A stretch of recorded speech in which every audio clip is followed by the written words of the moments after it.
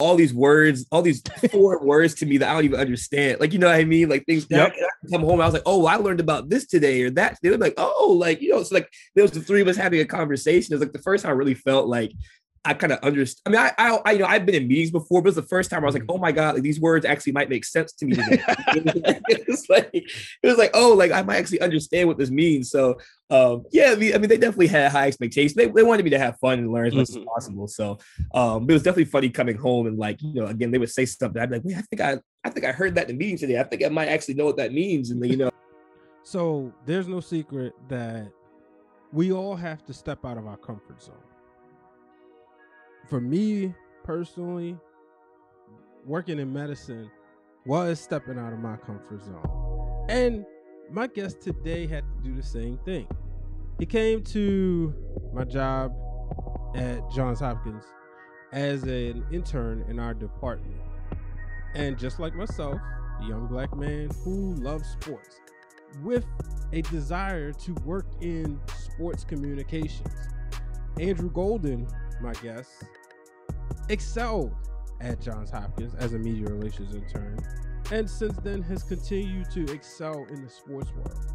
I'm excited to bring him on today, one, because I'm proud of his work. He's a mentee of mine and a little brother, but also so he can share how his journey included him stepping out of his comfort zone a bit just to set him up for great success. So, ladies and gentlemen, here is my conversation with Andrew Golden.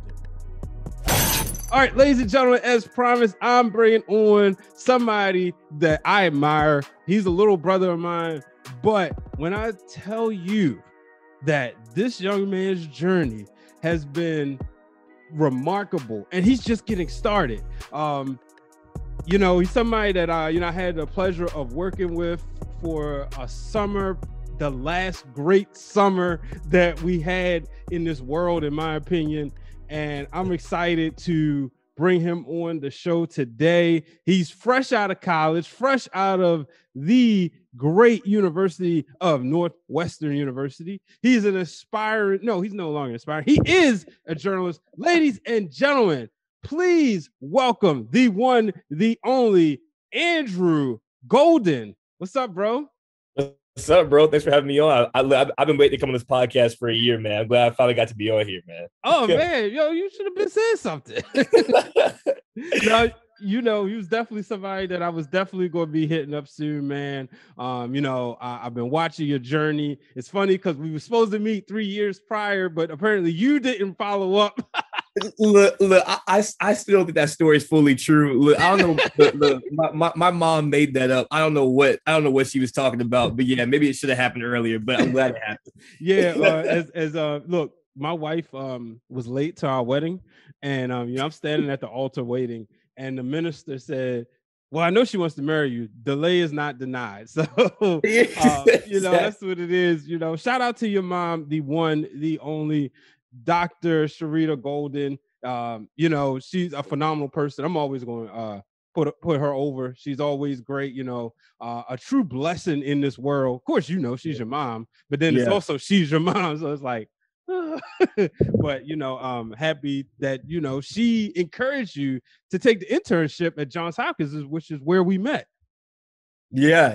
I mean, I think, I mean, you know, I don't know a lot about medicine. I mean, my parents have, you know, medicine is medicine, you know, medicine's their whole life. But for me, it wasn't something I was interested in. But, you know, my mom kind of told me that, you know, to have an open mind and take advantage of any opportunity that comes my way and make the most of it and learn as much as I can. I came there and met you, and you knew sports, so I knew I could trust you pretty early on. And then, but then from there, you know, I learned, you know, you taught me a lot about, you know, audio, podcasting, video, all these multimedia things that I really hadn't. I learned a little bit in college, but to have that real like hands-on experience I never had was super beneficial for me. So it ended up being a great experience for me. You know, it wasn't, you know, I love to write, but I needed to learn other things and grow in that way. And, you know, everywhere that I've gone since I've learned and grown in that way. But the multimedia aspect was something I really needed. So, I was glad I had the experience. Yeah, man. Like I said, I was glad you came. Just call it for what it is. We had another black male in the office. Yeah. There wasn't too many of us at the time. Shout out to the big brother Leo.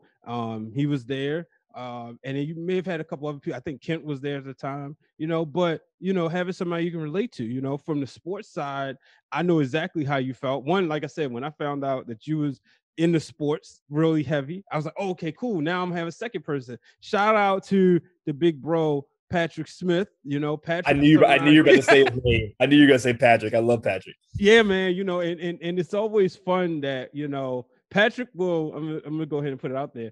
Patrick will big you up in our meetings to this day. When you do something really cool. And shout out to Marin and Dr. Audrey Wong, the greatest manager duo ever that I've ever seen, ever had the pleasure of working under. They really allow you, and when I say use it as everybody, they really allow you to be yourself, right? And take what you learn. Like I come in with a sports background and I applied the sports side to medicine.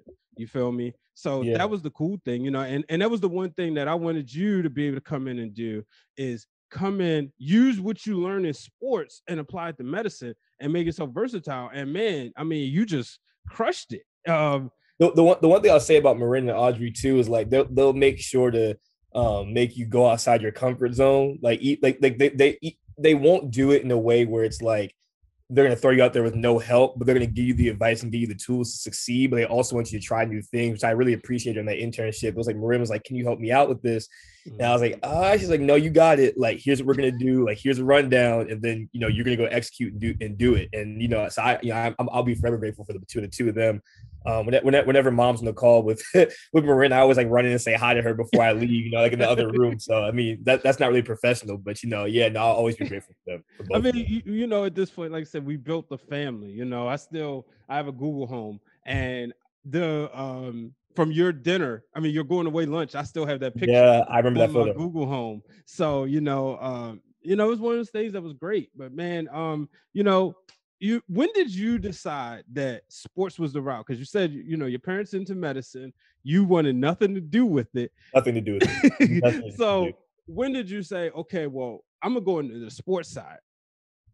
I mean, I always loved sports growing up. I love baseball, I love football, basketball too. The other sports, I liked, but those are the three main ones that stood out to me. I don't really think I realized that I wanted to like go into sports or cover sports until probably I was about like 15 or 16, I think. I think I decided that I wanted to do journalism, and I figured, if I can't go to college and play a sport or make it to the professional leagues, I might as well do like the next best thing, which is like to be as close as possible to them and cover them. So went to a couple journalism camps, one at American University called DWC, which is Discover the World of Communications, and I did the Medill Cherubs program in 2016 at Northwestern. And that's kind of how I learned about Northwestern, because I'd never heard of it until that program. But yeah, that's how I decided. Probably when I was like 15 or 16.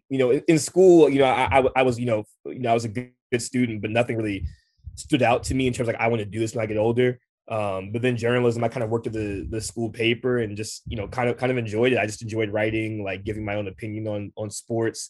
I wasn't a good writer back then, trust me, but it was a stepping stone for what was to come. So yeah, I think when I was probably 15 or 16.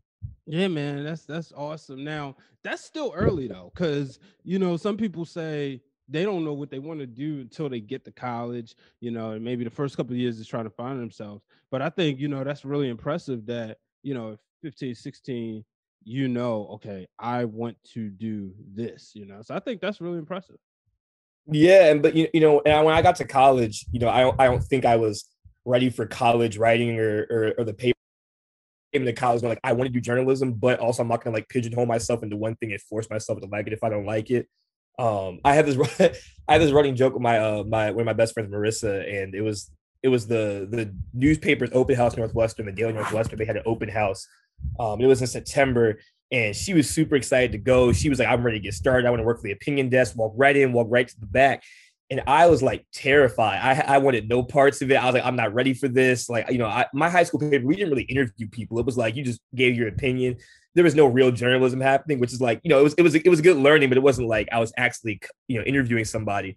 I walked to the sports desk and had a conversation with the sports editor for like 30 seconds, and then he walked away for a second. And I like sprinted out the newsroom and didn't come back for like 5 months. I was like terrified. And just wasn't ready, if that makes sense. I knew I wanted to do it, but I just wasn't ready at that time. I needed more experience and more opportunities in the classroom. But once I came back, I think it was like February of my freshman year, I kind of took off. I haven't really looked back since. Are you planning a huge celebration, and perhaps you need some balloons to make your event look nice? Well, I have the perfect place for you, and that's Symphony of Balloons. Symphony of Balloons will do all events, including baby showers, weddings, birthday parties, or that special anniversary. Contact them today at 410-802-1531 or email them at symphonyofballoons@gmail.com and tell them Brian H. Waters sent you. Yeah, man. So when did you what was it that got, like you said, you took off and never came back for 5 months? What was the moment that you realized, okay, I'm ready, I'm pumped up to do this? I don't know. I think it was a similar thing, kind of with the internship with y'all. It was like, like I gotta step outside my comfort zone and just try something, get myself into this is what I want to do. Like I'm at the place to do it. You know what I mean? I just kind of have to put my mind to it and just believe that I can do it. I think imposter syndrome is very real for everybody at some point in their life. And I think everybody has it, especially when they're going to a new environment, new situation. I think I definitely had that early on, but once I saw that first article go up, I kind of realized that I could do it and, kind of got over that hump. But I think it was just a matter of believing in myself and telling myself that I could do it. And I have a bunch of friends who were super supportive too. And they were also all working there, from October on. So I was like, I don't want to miss out on hanging out with them anymore. So I was like, I gotta go and get started. So that's kind of what got me back. Yeah. So now, you at Northwestern, man. What is it like being in that Everston, Chicago area, especially for college, especially growing up in the Baltimore area, like going to a different city? What was that like? Yeah, I mean, it was unique. I definitely wanted my college experience to be in a place that wasn't in Maryland. I think I would have gone to Maryland if I hadn't gotten to Northwestern, but I thought it was a good chance for me to kind of be independent on my own. You know how close I am to my parents and how, we really do everything together, and they're really protective of me and really appreciate that. But I think I really needed the opportunity to kind of grow by myself, learn things, good or bad, learn all the mistakes and that sort of thing. But Chicago is great. Northwestern is about 30 minutes outside Chicago. It's not really in Chicago. I think, people from Northwestern will be like, yeah, we go to school in Chicago, and people from Chicago are like, no, you don't. Like, you go to it's the equivalent I live in Baltimore County, and but it's not Baltimore. It's the same. It's the equivalent. It's like the same thing. It's like Evanston's like 30 minutes away. It's like it's kind of like a suburb. But yeah, no, I love being close to Chicago. I wish I had taken advantage of it more. I told myself I was going to senior year, but then of course, the pandemic happens. It's like, you can't really go out as much, but it's a great city to be in. There's so many things to do, so many places to see. And I love my experience there, and being that close to Chicago. Yeah. Now real quick, let's touch on a little bit. When you came to Johns Hopkins, you go from writing sports, obviously. Now you're writing about medicine. How did you find your niche in that? Because, it's something totally different from writing something you're interested in to something that's important, but you're like, okay, whatever. It's not on your radar if you're not in it. So how did you, really once you kind of say, okay, I'm here, this is what I'm going to do, I'm going to step out of my comfort zone. How did you find a way to get comfortable out of your comfort zone? Ask as many questions as possible. Whether that was, asking Vanessa McMains or asking Marin or Audrey or you, literally anybody on that team, just like, hey, what should I focus on? What are the most important things to get at? I think that was the biggest thing. Just kind and learning from other people, like what makes a good story about medicines. I just didn't know that. So then once I got that baseline, just kind of sticking to the basics, not trying to do anything too crazy, just like, again, tell the story, what's most important, and learn as much information as you can as possible. And then the third thing I think is being okay with editing and people moving stuff around. That's the only way you're going to get better as a writer, is to have great editors who are going to, be honest about it. Like, like this is what's going to make this better. And then taking those edits and not only just seeing it in that story, but then making sure the next story you're applying what you learned from the previous thing and kind of moving forward, so getting better with each story was really important for me. So I think I ended up writing like 4 or 5 press releases, I think, but it was like the first one was like probably not my best, but then by the 5th one I had taken I got one step better, I think, with each story, and was able to like apply that, if that makes sense. Oh, wow. So now, what was it like going home to your parents, and now, you're in their field? Did they have like high expectations? Were they getting on you like, this better be right, Yeah, I mean, yeah, they were, I would talk about something. I'm working on a story on this, and typically, we're at the dinner table. It's like mom and dad, they're talking about, all these words, all these foreign words to me that I don't even understand. Like, what I mean? Like things that I come home, I was like, oh, I learned about this today or that. They were like, oh, like, so like there was the 3 of us having a conversation. It was like the first time I really felt like I kind of understand. I mean, I I've been in meetings before, but it was the first time I was like, oh my God, like these words actually might make sense to me today. it was like, oh, like I might actually understand what this means. So yeah, I mean, they definitely had high expectations. They wanted me to have fun and learn as much as possible. So it was definitely funny coming home and like, again, they would say something. I'd be like, wait, I think I heard that in the meeting today. I think I might actually know what that means. And so yeah, that was definitely fun. I mean, that's the closest I'll probably ever get to medicine, but for those 10 weeks, it was pretty cool. Yeah, because I think, that sounds like really cool. Now you what was I about to say? Well, shout out to your dad too. I never got a chance to meet him, but obviously I heard great things, not just from you, but just from around, the circuit, so shout out to him. Yeah. Is a wonderful doctor, but I can see even better father because of the young man that you've turned out to be. But what was it like? Oh man, I don't know why I just forgot. Like I had a question and it just slips out. Yeah, but well, let's move on. So like you said, you're at the dinner table, you kind of understand things. Oh, did you find yourself at a time like now stuff that's considered jargon isn't jargon to you now because of being in that field? Oh, there's still a lot of jargon. There's plenty of jargon I still do not understand. But it's like my dad. The one thing my dad was great at, he's a pediatrician, associate professor of pediatrics at Hopkins. So I think as a teacher, he does a really good job of simplifying things, if that makes sense, or making it easier for someone to understand. So I think from a pretty young age, there were certain terms that I think I actually understood more than average 10-year-old or 14-year-old I understood, because my dad was able to simplify it. And make it make sense. And it is fascinating to hear about what he does, taking care of premature babies in the NICU. Like, I mean, I couldn't do it, but like, to see, especially see, my dad's a big dude, 6'5", big dude, to have to see him like hold like a small baby in his hands, like a pretty cool feel, is a pretty cool thing to see for me, especially being like a young kid. I mean, obviously I don't remember what it was like, for him to hold me, but to see him hold, a small baby like that and take care of it, like that's a pretty surreal feeling. And to just see him passionate about what he does is pretty cool. Yeah.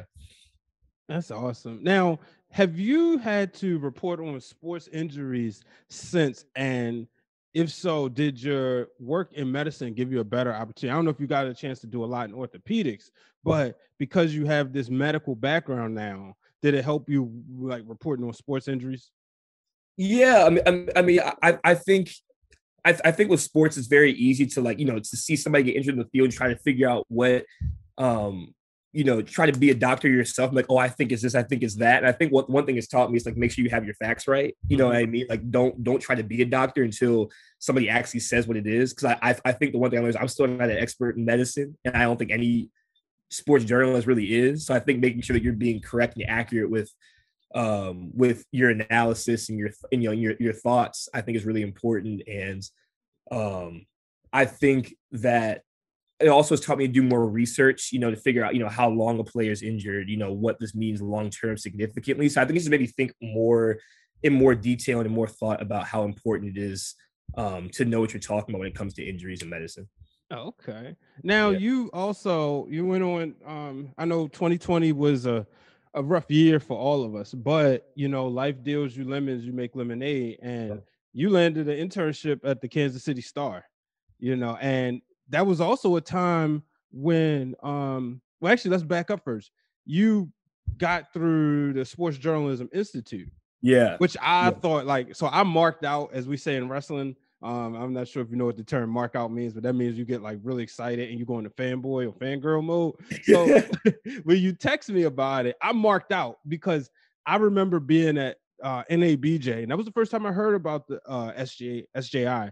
And when I heard them talking about it, and I saw like they had this whole presentation at one of the mixers, and I saw everything, I was like, wow, this is a pretty cool program. Like, I wish I was younger. If I would have went on to more of the writing instead of the production route, this is something I would want to be a part of. So to see that you have made it and got accepted, man, like I said, I marked out. And I remember when the announcement came out, just seeing. So I'm tagging our whole co-workers. Shout out to Archie, shout out to Rachel. We shouted out Vanessa and everybody else. I was like, look what Andrew just did. Can you just talk about that program and then how that helped you get to Kansas City?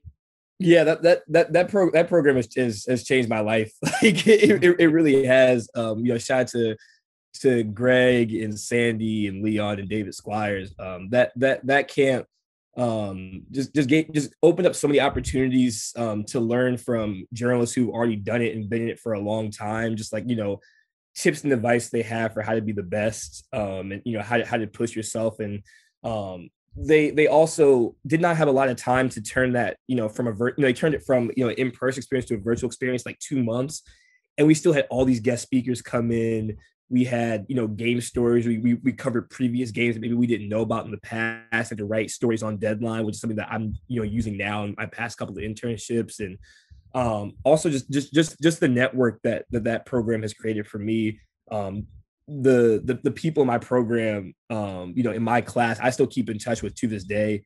And some of them become my really good friends. I'm just super grateful for that program. But it taught me a lot about how to be a better journalist, and from the various advice and tips we got. But it also gave me a network that I think I'm gonna really appreciate going forward. I can't tell you, like, they really call themselves a family, but they really mean it. Like, people keep in touch. Greg always reaches out. Leon telling us to send us their work.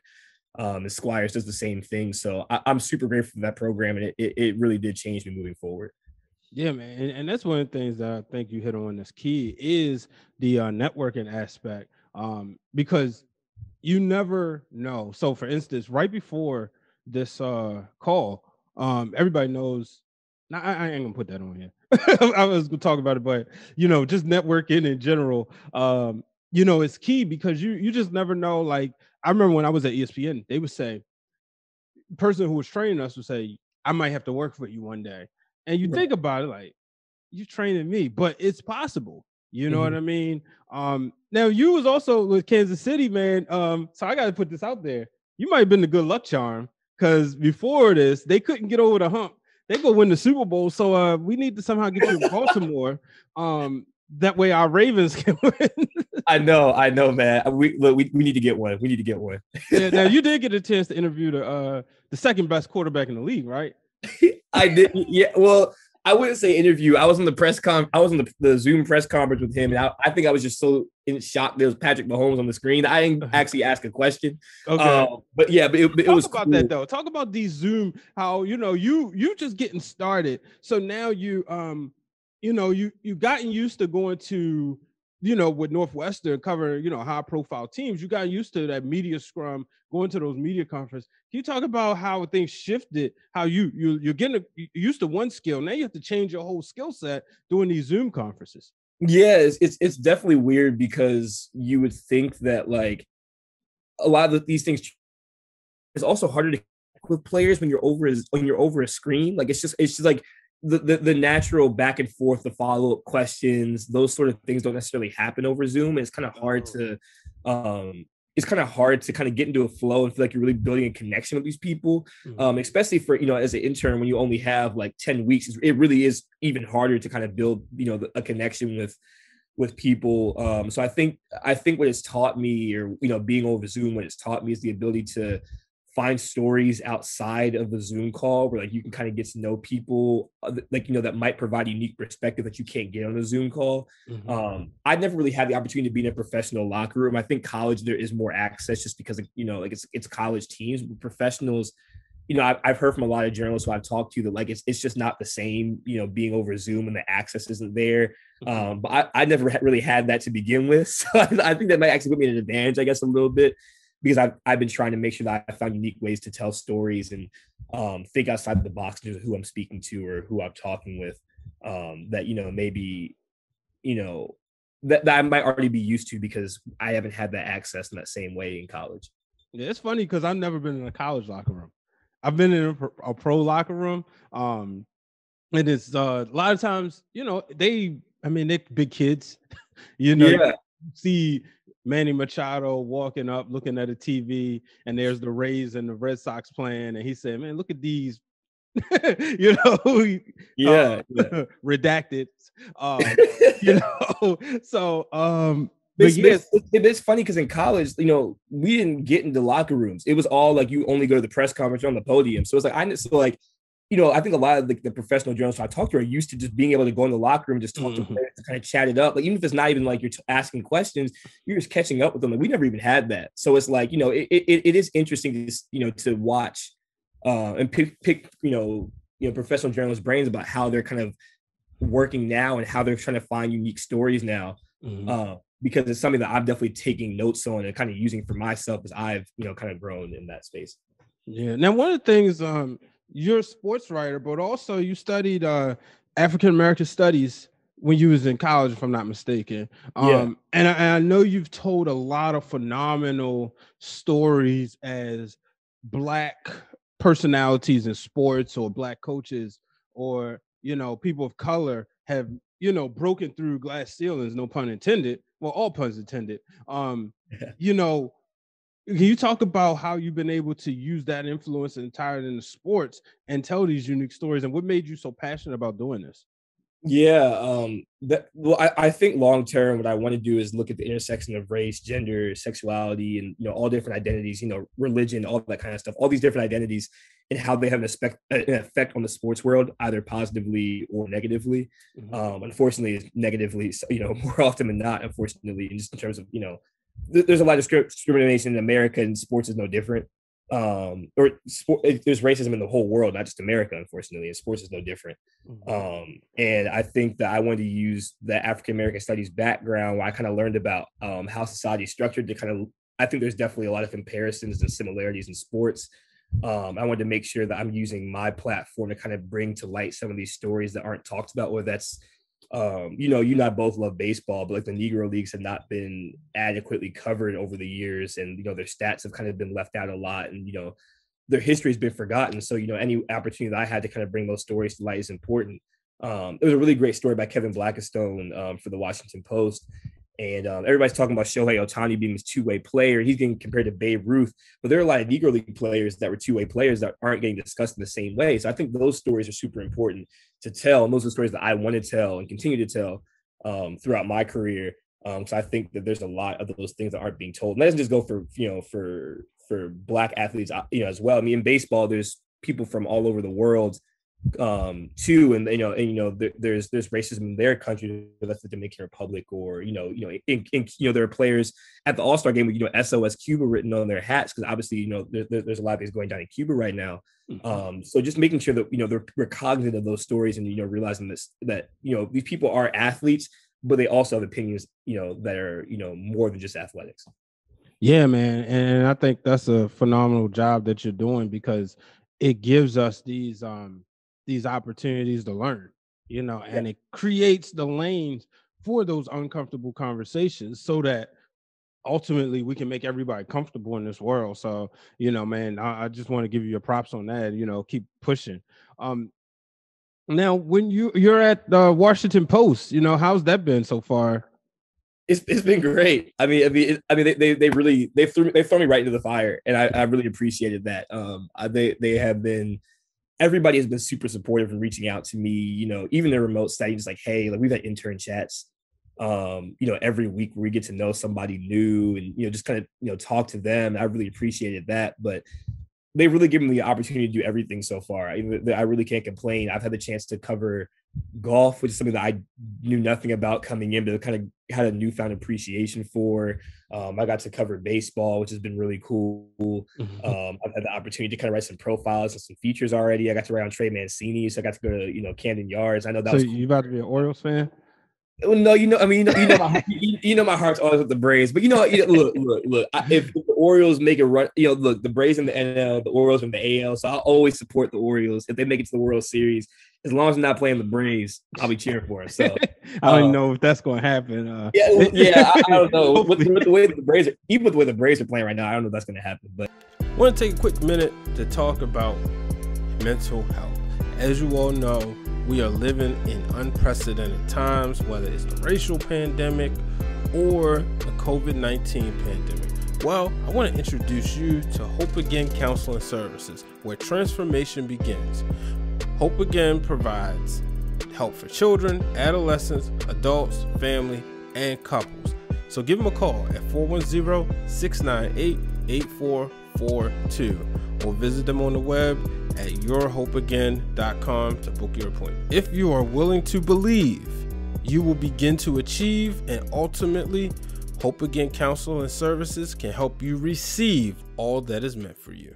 It's been great, and the editing has been great because not only have I been getting edits, obviously I want every internship to be an opportunity for me to learn and grow. So with these edits, it's not only like I'm not only getting the edits, but I'm learning why they're giving me the edits and why they rearranged it this way and making me rethink about why they're doing the things they're doing. And I've really appreciated that feedback from all my editors, because I think I've grown a lot already in these 5 weeks, and I have 5 more, so I'm hoping that I can continue to grow and learn more over these next couple of weeks. That's important too. I gave Leo Brady a shout out earlier when you came on and you was with us while we was doing In Case You Missed It.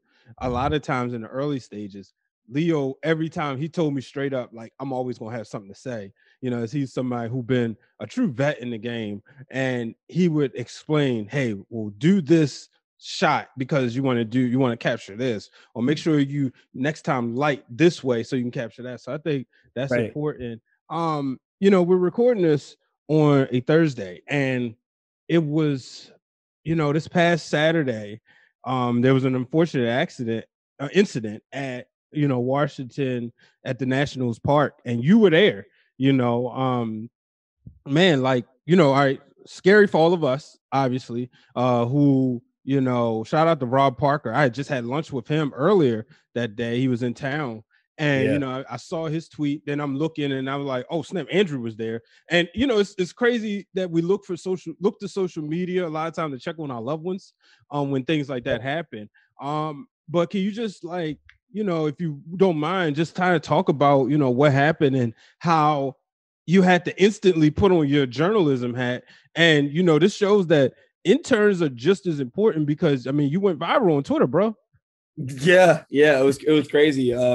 So I was in the press box. So I was supposed to be I covered the Nationals yesterday and on Tuesday. So I was supposed to be shadowing the Nats writer on Saturday to see how he goes through his process. And shout out to Jesse Daugherty, he's really great, and he's been great so far and giving me advice and keep me up to date and showing me how it's done. But yeah, we were there. It was the end of the 6th inning, I want to say, and it was like it was crazy from the press box, which was on the 4th floor. We heard the gunshots loud and clear. Mm-hmm. And I kind of looked at Jesse. I was like, that was. I'm from the suburbs, so I know a good firework, man. I was like, I know what fireworks sounds like. I was getting ready to say that. You from Baltimore, but yeah, in the suburbs, I think you got to distinguish, right? Because yeah. Look, people in the suburbs like, oh my God, is that gunshot? That was definitely fireworks. But this, I was like, no, that definitely was a gunshot. We have a game here in Baltimore called Gunshots and Fireworks. Right. So I was like, no, I'm pretty positive that was a gunshot. But it was the end of the inning. So people were going up the stairs, and again, I'm watching the view from the top, from from the press box. So like I'm watching people walk up the stairs, and then all of a sudden, I hear like a couple of screams, and people just start sprinting back down the stairs, like running people over, like people are falling and hiding under chairs. I'm like, yo, like what is going on? And I was like, oh my god, like I mean, it'd be so hard to get a gun into a stadium. You know what I mean? Like, it's just, it's the protocol, but like the way people were reacting, that we thought there was like a gun in the stadium. So that's on the left side, down the third baseline. And then we look on the right field or the first baseline, and people are sprinting towards the center of the field and going and hiding behind chairs too, or, hiding in the bleachers. So I was like, oh my God, like, there's like really a shooter here. I thought there were like two shooters, like one on each side. Like I really had no clue. So we kind of got under the desk in the press box. And I guess somebody was trying to lock the press box door, but I kind of thought someone was like banging or like trying to get in. It's like, nobody had any clue what was going on at the time. And then, they finally announced, fortunately, they were like, yeah, the shooting was outside the stadium. But then I kind of felt bad for all the people who had sprinted out of the stadium when they thought there were gunshots in the stadium. And people like sprinted out, but it's like now all the people who sprinted out were in danger. But once everything was okay, Jesse kind of started, just writing, what he knew about the situation, kind of what he saw, what he observed. And I was kind of like, do you want me to go interview fans? Because I was like, I figured, everybody had to stay in the stadium. So I was like, I figure, since people are down there, I might as well walk down there and talk to people and get their experience of, their perspective. And it was nerve wracking for sure. I never had to do that, especially on something like that was so, it could have been so tragic and people are still trying to recover. I personally was trying to recover still. My heart was racing and all that. I was able to walk up to people, this one couple who was willing to speak to me, and then ended up talking to 3 or 4 fans that night about their perspective and their experience. So it was a great learning experience for me, just, the ability to kind of relax and kind of stay cool, when something like that happens, and just trying to get the interviews and, do your job. And I was just trying to help Jesse out. I'm glad I could. But definitely, a terrifying situation. But I'm just glad everybody's safe. The bottom line, I'm just glad that nobody was, nobody inside was harmed. I know there were some people outside who were harmed. But fortunately, nobody, nobody died or anything. So like that's a blessing within itself. But just a scary situation. Yeah. I had just came home, and it's funny because I was driving back home, and I remember thinking, man, the Padres are in town. You know how it is in baseball. There's always the hot team or the box office team. And this year, you could make an argument that the Padres are definitely one of them.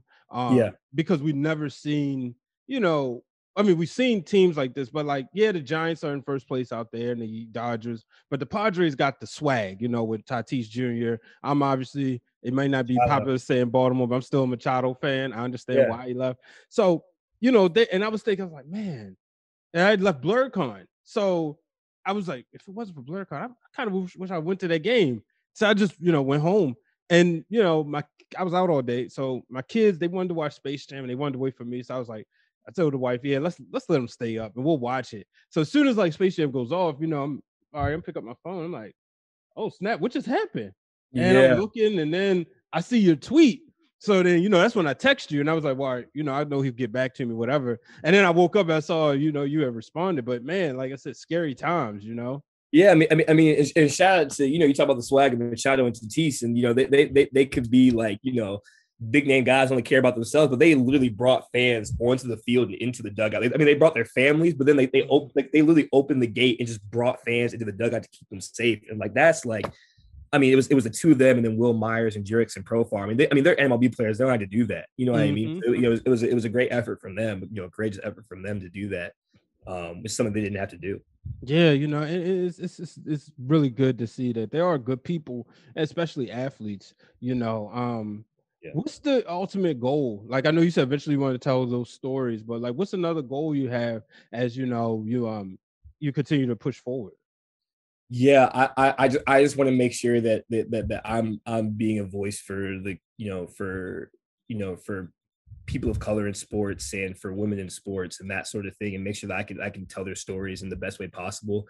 That's my goal. And then also, making more opportunities for Black journalists in sports. I think is super important. I think diversity in sports journalism that has to improve. I want to make sure that a part in making sure that continues. Obviously, Greg and the SJI program is a great way to kind of increase journalism and diversity in sports journalism. Mm-hmm.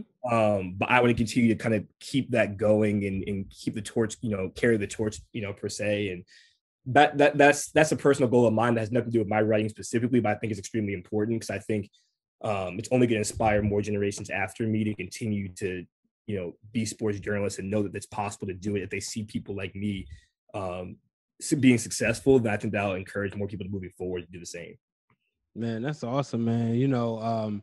Like I said, you've been doing a phenomenal job, for whether it's in sports, medicine, a podcast. Are you bringing a podcast back anytime soon? I know you've been busy. I know. I'm actually going to see Kenny in a couple minutes. Shout out to Kenny. Tell him I said what's up, man. I will. But yeah, Kenny and I, we had a podcast that was going well, but we both got busy with school and internships and all that kind of stuff. But I think it's definitely something we want to continue doing.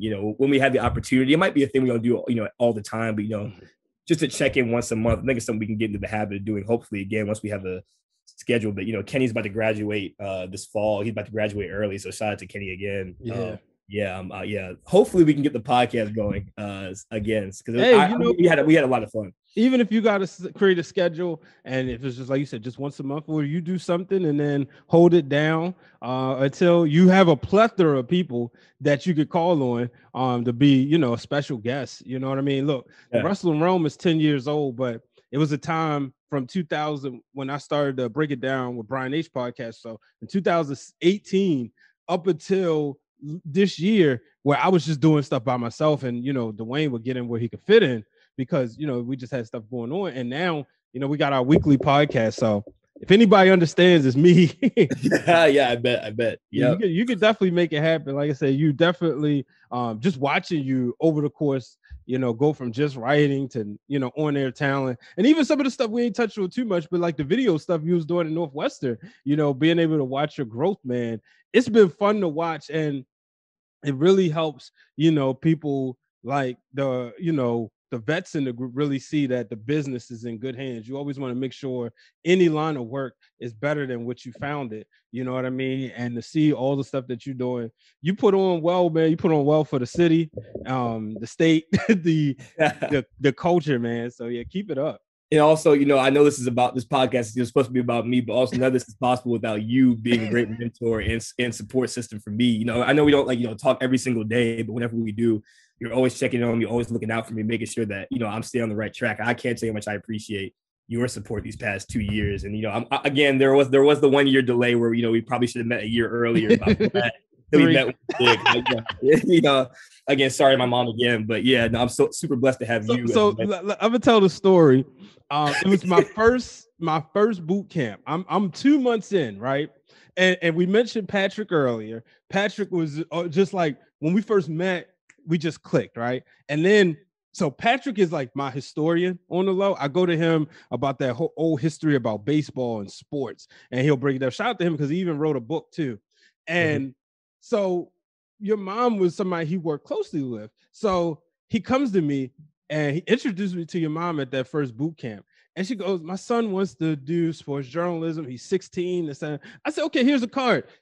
Tell him I said, and this is when I was doing the thing with Fox Sports 1340. So I didn't even have Hopkins business cards. So she's like, all right, I'm gonna let him know. So I'm just waiting and, no wait. So here's the funny part. So when you and I meet, they said, we got a new intern, Andrew Golden. All right, cool. I was like, all right, let me go introduce myself. So we talked. I was like, all right, he cool. He likes sports, whatever. I said, all right, bro, I'm gonna add you on Facebook.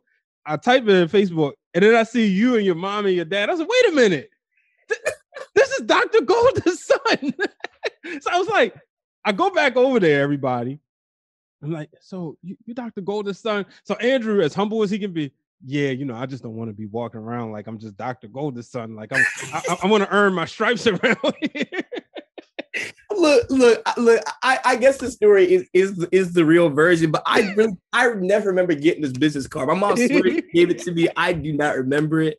I'm gonna try to deny it for as long as I can, but I guess I'm being outnumbered here. But Yeah, I'm glad we met at some point. But yeah, I guess I'm you know, I gotta get better with networking, man. You know that. Well, you've done a great job though. Like I said, just seeing your network increase, man, because like I said, you never know. I may be in a situation, hey Andrew, can I get a job with you? Can I work with you? You just never know. So but like I said, I'm proud of you. Last question. The title of the show is called Breaking Through the Glass Ceiling. So when did Andrew Golden break through the glass ceiling? He realized, man, I'm pretty good at this. Like, this is where I'm supposed to be. I'm living in my purpose. I don't think I think I'm 21, but I feel like I have a lot more to go and a lot more to accomplish. I don't think I'm where I want to be yet. You're trying to be humble, but there had to have been a point where you knew you was in the right track, like where you knew, okay, writing is for me, journalism is for me. I think why I knew journalism was it for me was I wrote my first long form story on Black coaching at Northwestern in the NCAA. That was one that I put a lot of time and effort into, and I kind of realized I was like, if I put my mind to this and this is something I really want to do, that like there's nothing that I can't accomplish. So I guess that would be my breaking the glass ceiling per se, probably that story. But like I said, I don't think I'm anywhere near where I want to be, and I'm motivated to be the best version of myself and keep going. Man, that's awesome. Like I told you, man, I'm super proud of you. I know the best is you still got more things coming, but I just wanted to take this time out, to give you your flowers now, because you're doing a phenomenal job, from the Washington Post, the Johns Hopkins, Kansas City Star, Sports Journalism Institute. The list goes on, and even creating your own lane with your podcast, which is something that's important. I just think you're an inspiration, and don't take that for granted. Like there's another generation of kids at Northwestern that's looking up to you. They see, and your name is on board with the others of the world, and so I think that's phenomenal. Yeah, I appreciate that, man. And looking forward to hearing this when it's published and hearing the rest of the podcast moving forward. So I'm looking forward to it. Appreciate it. Let the people know where they can find you. I'm on Twitter at Andrew C. Golden. That's probably my journalism. That's where you can find me. I mean, if you want to follow me on Instagram, at AC Golden, but I'm not posting any journalism stuff on there, to be honest. So, but that's about it. Yeah. All right, ladies and gentlemen, make sure y'all follow Andrew. Like I said, just a phenomenal young man, and I'm excited to see where his journey. Andrew, appreciate you coming on, bro. I appreciate you having me, man. All right, ladies and gentlemen, that is my conversation with Andrew Golden. Really hope you enjoyed this conversation. Hope you enjoyed this interview. He's someone who is a true example of stepping out of your comfort zone and how it can benefit you. So make sure y'all give him a follow. As always, thank you for tuning in. Make sure you subscribe to the podcast. Go ahead, drop me a 5-star rating. Help me out on Apple Podcasts. It helps you climb up in the ranks, especially with this one, with personal journals and stories. Make sure that you subscribe to the YouTube channel, youtube.com/bwatersproductions, and share the link with anybody and everybody that you feel can be inspired. So thank you for doing that. This podcast is brought to you by B Waters Productions. You can give me a follow at Brian H. Waters or B Waters Productions on Instagram. And the music is provided by Hypno Beats. So long, everyone.